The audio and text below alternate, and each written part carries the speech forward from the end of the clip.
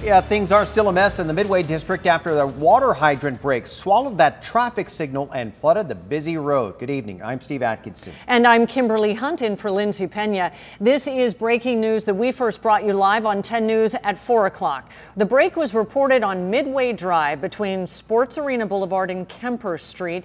10 News reporter Anthony Pura is joining us now with the breaking details. A mess out there, Anthony.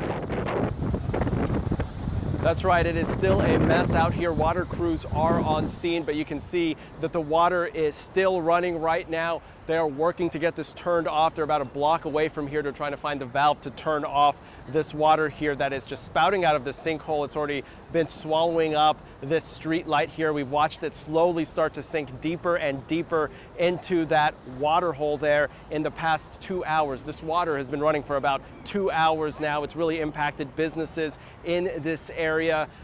There's a Wendy's in this area as well as an Arby's, a used car lot that we've spoken with. They said that this is normally a very busy road, but you can see right now it is empty here because they have road closures in place because of this water main break, or this hydrant break rather. I also had a chance to speak to a witness earlier who was right there as they watched that light pole start to come down. Here's what they said.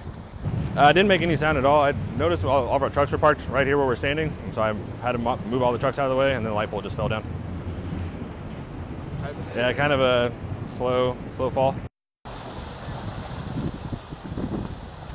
And again, officials say no injuries at this point. No injuries reported from this water main break. Or this hydrant break. They are working to get the water shut off in this area, and we will keep you up to date. We will continue to follow the situation here. We're reporting live in Midway. Anthony Pura, 10 News. Anthony, thank you.